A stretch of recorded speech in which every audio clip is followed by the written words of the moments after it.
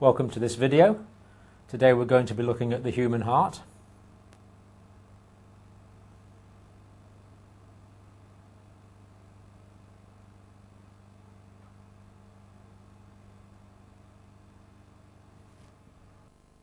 Now the heart is a hollow muscular organ. It's located in the thoracic cavity and it's roughly where my fist is in relationship to this skeleton.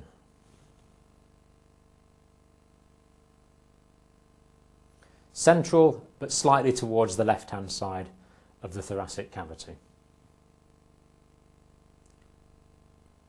We can use this model to help understand the position of the heart in the chest. So here we see the ribs of the thoracic cavity, and these come out. And here we see the heart here. In the chest, slightly towards the left.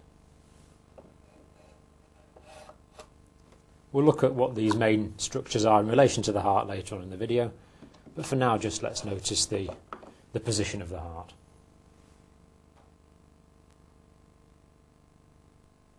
Now this is a CT scan showing the heart and thoracic cavity, and you can see the level that this section is taken at from this small picture here. And here we can see the vertebrae, the thoracic vertebrae, the sternum, ribs round about the outside. And this area, this lighter coloured area in the middle is the heart, and these darker coloured areas round here are the lungs. And here we have a more traditional X-ray, which you're probably used to seeing. Again, we have the right lung field, the left lung field, and this area in the middle referred to as the cardiac shadow and represents the position of the heart. Now the heart is a muscular pump. It pumps blood. And I'm going to try and make a simple muscular pump with my hands now.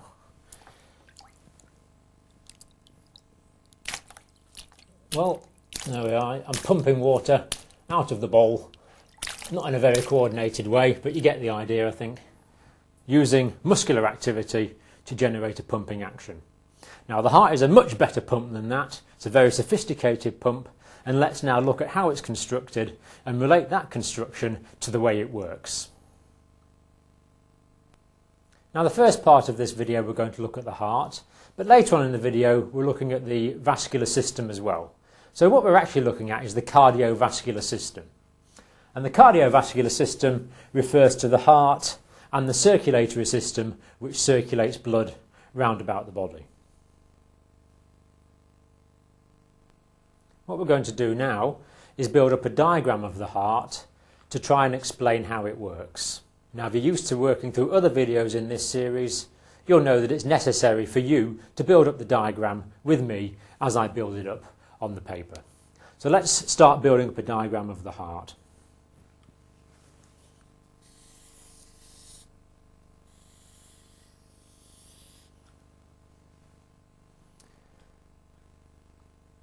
Now, remember in anatomy, whenever you're looking at anatomy, this is always the left side and this is the right side here. So let's just put notes there to remind ourselves.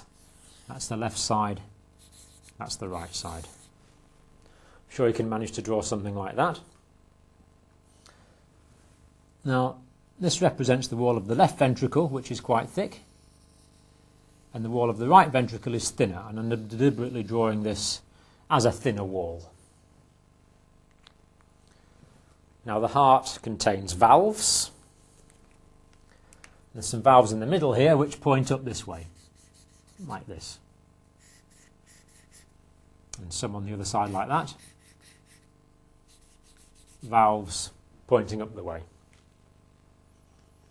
And on the same level as the valves pointing up the way, there's some valves pointing down the way as well, like this.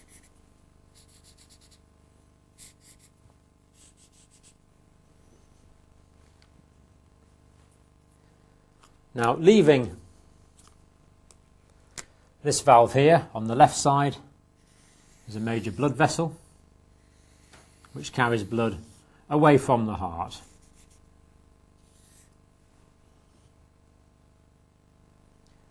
On this side there's a large vessel carrying blood away from the heart, which rapidly divides into two other vessels.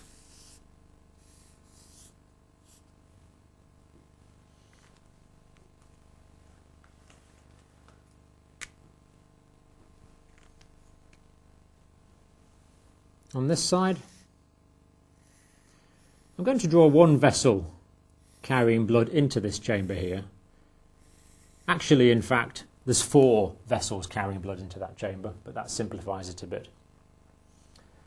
And carrying blood into this chamber, there are 2 large vessels.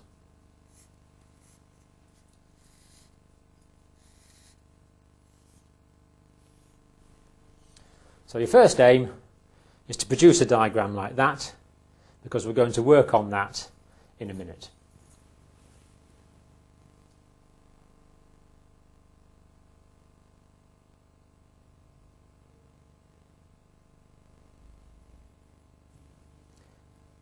Okay, if you've got a diagram like that, what we're going to try and do now is put some labels on it. Now, remember that we're trying to draw a 3-dimensional structure in 2 dimensions. So remember, this is always in 3 dimensions. If you're going to understand basic cardiac anatomy and physiology, I think you need to learn the following terms. So let's put some labels on it now. Now, these top chambers here are the left and the right atrium. So that is the left atrium.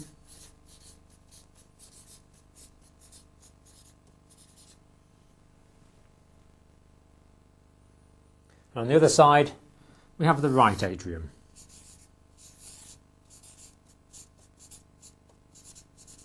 They are the top chambers of the heart.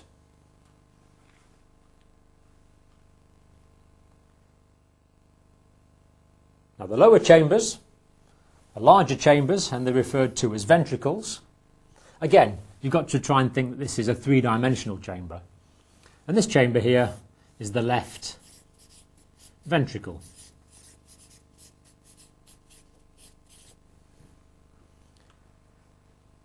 Chamber on the other side, the lower chamber, is the right ventricle.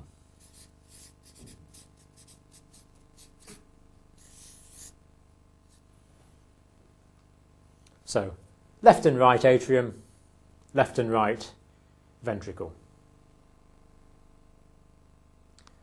Now, between the left atrium and the left ventricle, there's a valve. We've got a valve drawn here. This valve is referred to as the mitral valve.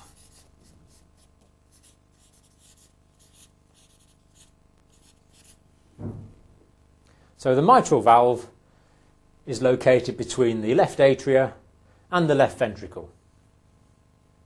Now, in some books you will see this valve referred to as the bicuspid valve.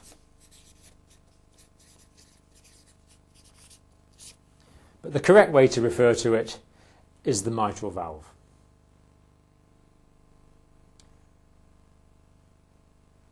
Dividing the right atria and the right ventricle, again we have a valve here.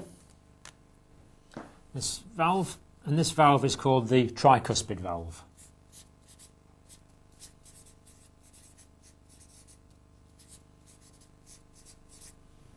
So the tricuspid valve dividing the right atria and the right ventricle. Now, this large vessel here, leaving the left ventricle, is the vessel which carries blood round about the systemic circulation, all round about the body, to the brain, to the liver, to the feet, to everywhere except the lungs, in fact.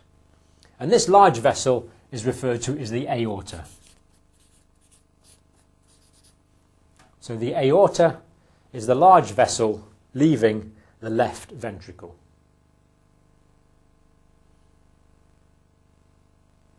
Leaving the right ventricle, we have another large vessel. As we said, it rapidly divides into 2 vessels. And this large vessel is the pulmonary artery. The pulmonary artery divides into 2. The left pulmonary artery carrying blood to the left lung. The right pulmonary artery carrying blood to the right lung, so the pulmonary artery, leaving the right ventricle of the heart.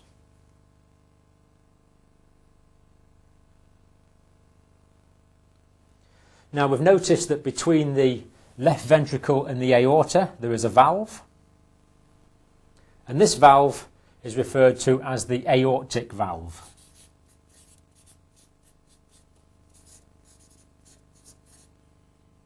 So the aortic valve separates the left ventricle from the aorta.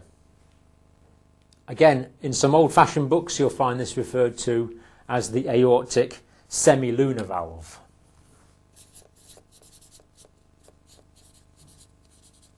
This is because they have the appearance of half moons, or some people thought they did. But the correct way to refer to this valve now is simply as the aortic valve.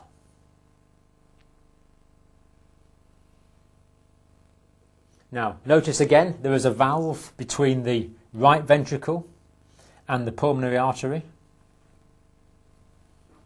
This valve here. And because it guards the entrance to the pulmonary artery, it is called the pulmonary valve.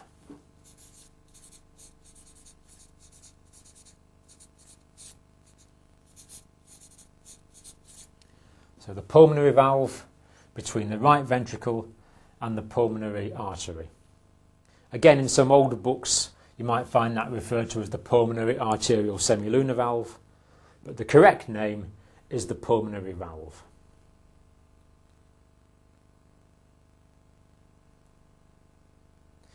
Now these valves here are actually supported. There is tendinous cords made of very strong connective tissue attached to these valves, and it's the same on this side as well. This is to stop the valves opening in the other direction that they're not supposed to open in. And these tendinous cords are attached onto the inner ventricular wall via muscles, special muscles.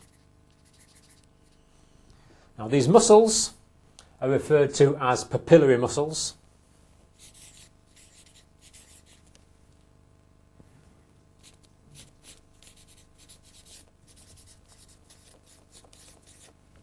So papillary muscles attaching these tendinous cords which hold the valves in place to the ventricular wall.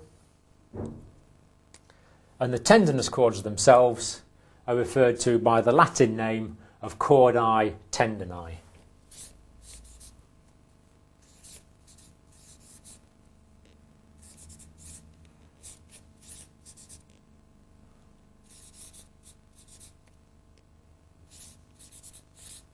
Chordae tendineae.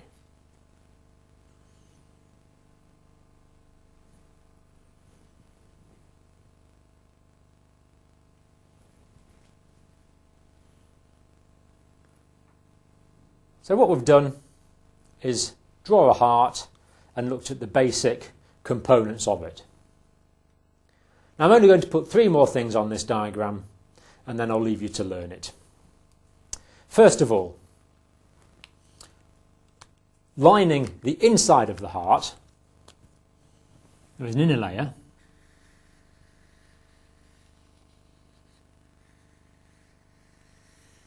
It lines all of the inside of the ventricles, the atria and the valves. And it's referred to as the endocardium.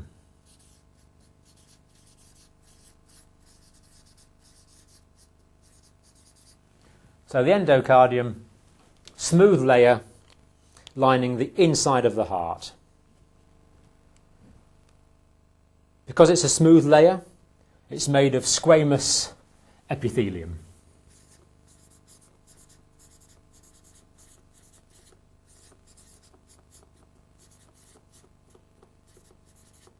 Flat-shaped, smooth cells to allow the blood to flow over the inside surface of the heart easily. Now the middle layer of the heart, by far the thickest layer, of course this extends all around the wall. We're describing the main component of the heart wall now, and also in the middle part. Now this is the heart muscle. We said the heart is a pump. It needs muscle tissue to generate the energy for the pumping action. And this middle layer is referred to as the myocardium.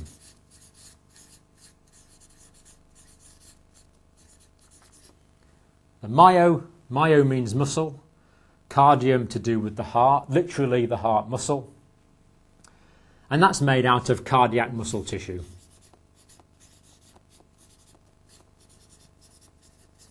Specialised muscle tissue found in the myocardium and nowhere else in the body.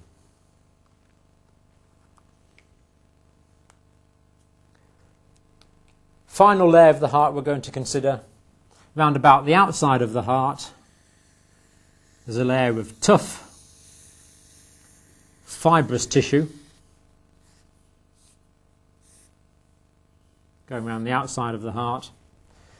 This tough fibrous tissue protects the heart from damage and also stops it from overexpanding, therefore being damaged. And because it goes around the outside of the heart, it goes around the perimeter of the heart, we refer to it as the pericardium. So the outside layer, the pericardium.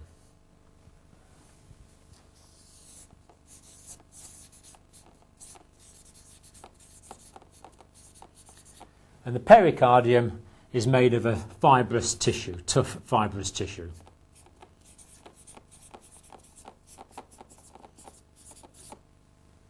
Tough fibrous tissue forming a sac round about the heart to protect the heart from damage.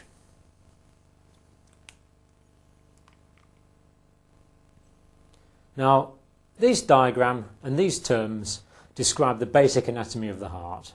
It's necessary to learn these so that you can understand how the heart works.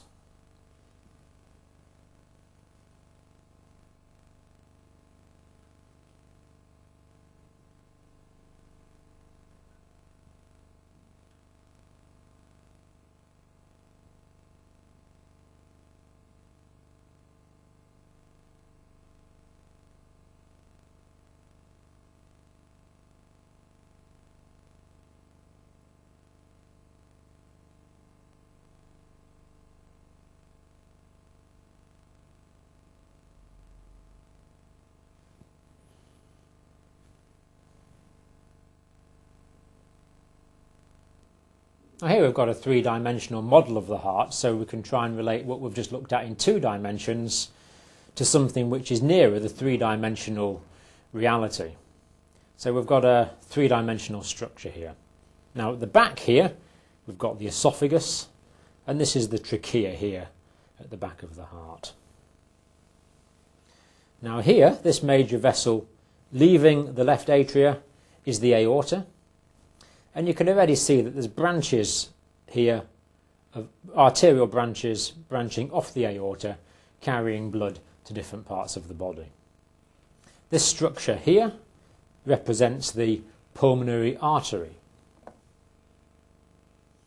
Turning round, looking to the right-hand side of the heart now, here we have the superior vena cava, and underneath here, going into the right atria from underneath, the inferior vena cava.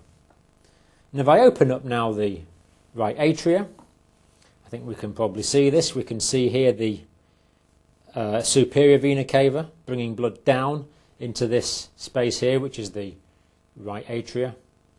And just there you can see the opening of the inferior vena cava. Now, here's the tricuspid valve,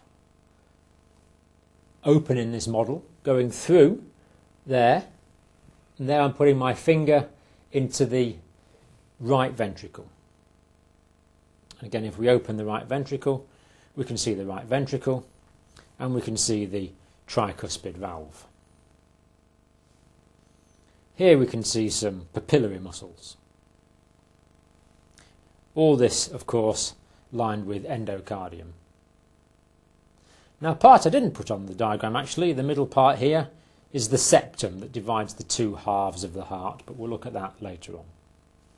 Now opening the left atria, and we can see coming into the left atria there's the representation of some pulmonary veins, the 4 pulmonary veins, emptying blood into the left atria. And again, we can see here on the left side the entrance from the left atria through into the left ventricle through there. Again, now I can open the left ventricle up, and here we see the bicuspid valve, or the mitral valve to give it its correct term. Here we see the left ventricular myocardium, left ventricle, more papillary muscles in there. So we can see the heart now composed of 4 chambers: left atria, right atria, left ventricle, right ventricle.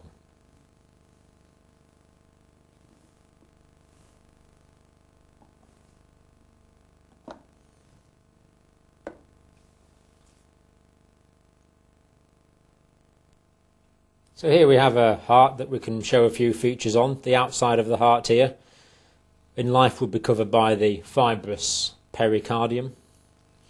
The actual glistening smooth layer you can see there actually lining the outside of the heart is sometimes referred to as the epicardium, or sometimes it's referred to as the visceral pericardium. It's an outside very thin layer, but normally there would have been the tough fibrous pericardium over the top there. This heart's already been opened. I think here we can see the thick myocardial muscle, and again on this side, thick myocardial muscle. I'll start open this a little further now. And there we can see, I think, that white structure, one of the chordae tendineae, and again tendinous, some clot there. Again some tendinous cords in there, supporting the bottom of this valve here, one of the atrioventricular valves, valvular tissue there, and the tendinous cord supporting it. Again we can see structures inside the ventricle there. For example, we can see a papillary muscle just in there, and lining this, which would have been the inside chamber of the heart, the glistening smooth, that feels very smooth to the touch, the endocardium, to allow the blood to flow over the heart nice and smoothly. So endocardium, thick myocardial muscle. And you can see how muscular the whole structure is. The heart is a very muscular pumping organ. So we've examined the basic structure of the heart. Now what I'd like to do now is show the way the heart works and to illustrate the way the blood flows through the heart. Now first of all, good practice, and I invite you to draw another basic diagram of the heart again, but this time we'll use it for a different purpose.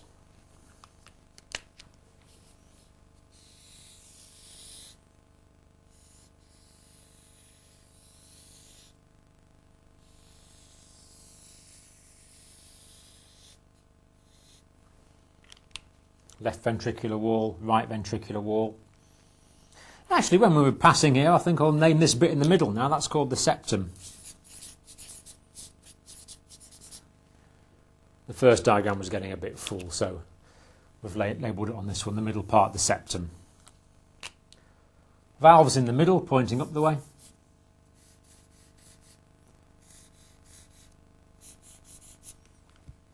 This one's the aortic valve, that one's the pulmonary valve. Atrioventricular valves pointing down the way, mitral valve, tricuspid valve, Of course, these would be connected to tendinous cords, the chordae tendineae and the papillary muscles, but I'm going to leave this off on this diagram for simplicity. Aorta,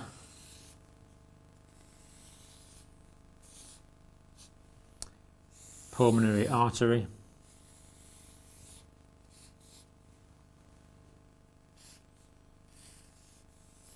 pulmonary vein. As I mentioned before, there's actually 4 pulmonary veins in humans. I've only drawn 1 to keep the diagram simple. Inferior vena cava, superior vena cava. There we are. As we've seen, this isn't totally the way it's laid out in life, but it is accurate, physiologically accurate. Now, the left-hand side of the heart, this side of the heart, is responsible for pumping blood into the aorta. And the aorta takes blood all around the body. And blood is received via these 4 pulmonary veins from the lungs. And when the blood comes back from the lungs, it's going to be oxygenated, because the reason that blood is pumped to the lungs is to be oxygenated. So oxygenated blood arrives back from the lungs via the 4 pulmonary veins and collects in the left atria. Now, when the blood is oxygenated, it's bright red, so we normally use a bright red pen to represent the oxygenated blood. So, oxygenated blood arriving back from the lungs via the pulmonary veins. Some of this blood goes into the ventricle if the valves are open, but if the ventricle is contracting, the blood collects in the atria.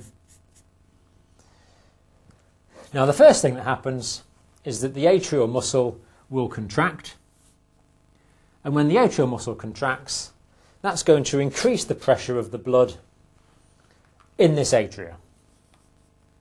So the pressure of the blood is increased.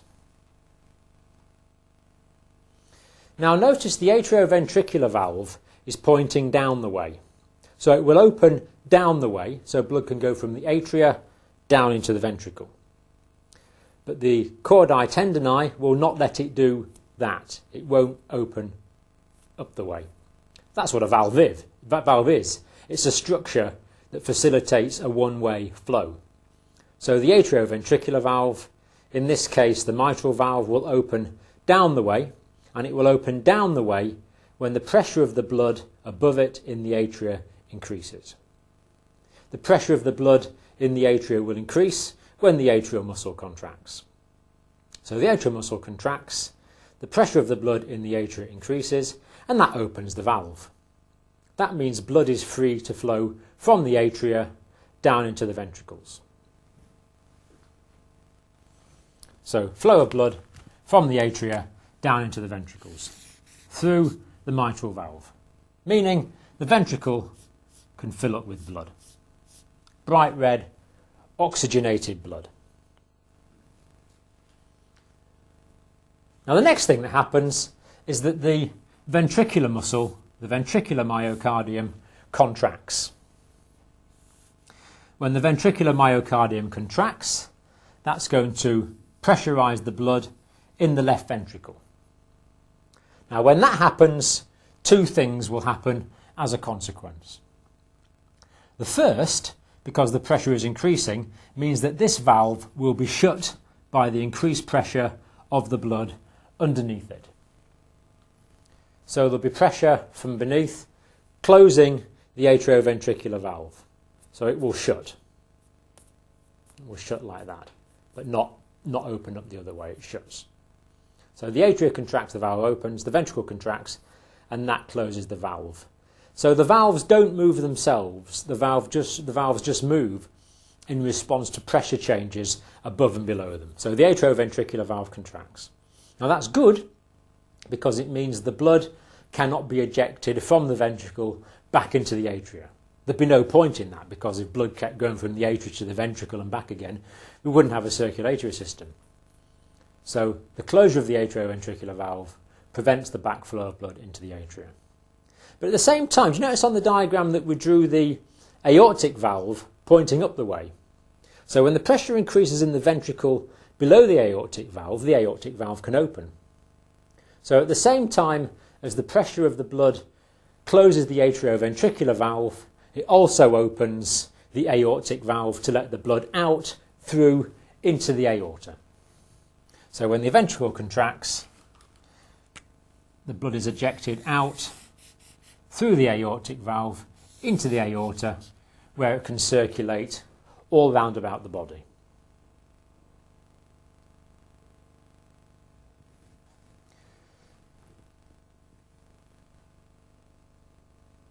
Now, when the blood has circulated round about the body, it gives up its oxygen to the tissues of the body. That means the blood in the main veins in the body is deoxygenated. And traditionally we draw that as blue. It's not really blue, of course, it's actually dark red. But we draw it as blue just to differentiate it from the oxygenated blood. So deoxygenated blood is returning from the top part of the body via the superior vena cava, from the bottom part of the body via the inferior vena cava. So blood draining back here and here into the atria. And the atria will fill up with deoxygenated blood.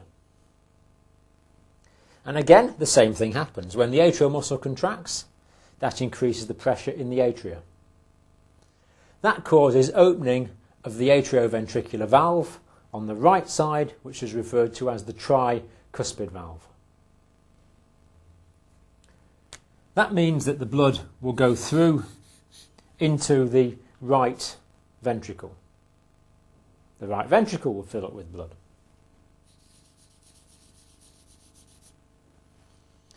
Next thing that happens is that there's contraction of the right ventricle. Contraction of the right ventricle increases the pressure of the blood in the right ventricle. That closes the tricuspid valve. That way, that one closes. The valve here, the pulmonary valve, is set that way, so that opens. So at the same time, there is closure of the atrioventricular valve. There is opening of the pulmonary valve. That means the blood is ejected into the pulmonary artery.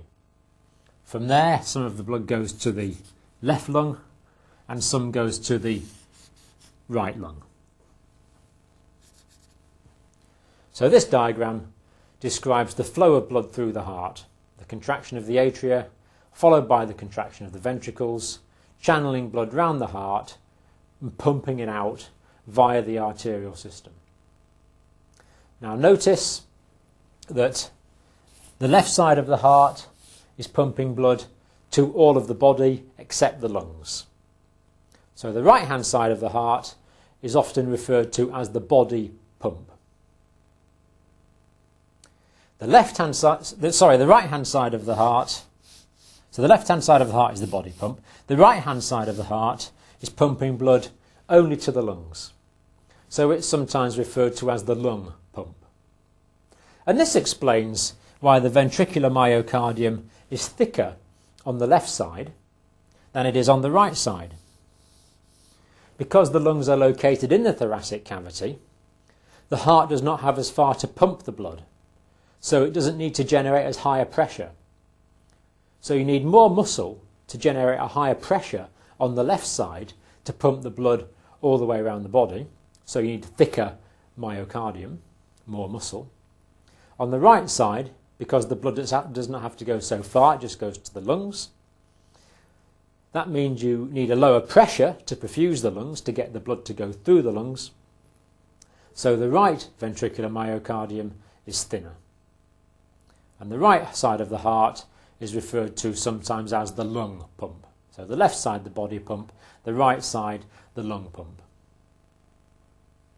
And of course, what I haven't mentioned yet is both atria contract at the same time. when I ran through the sequence, you might have got the impression that that one contracted, then that contracted. That's not at all the case. Both atria contract at the same time, and both ventricles contract at the same time to give a coordinated cardiac output.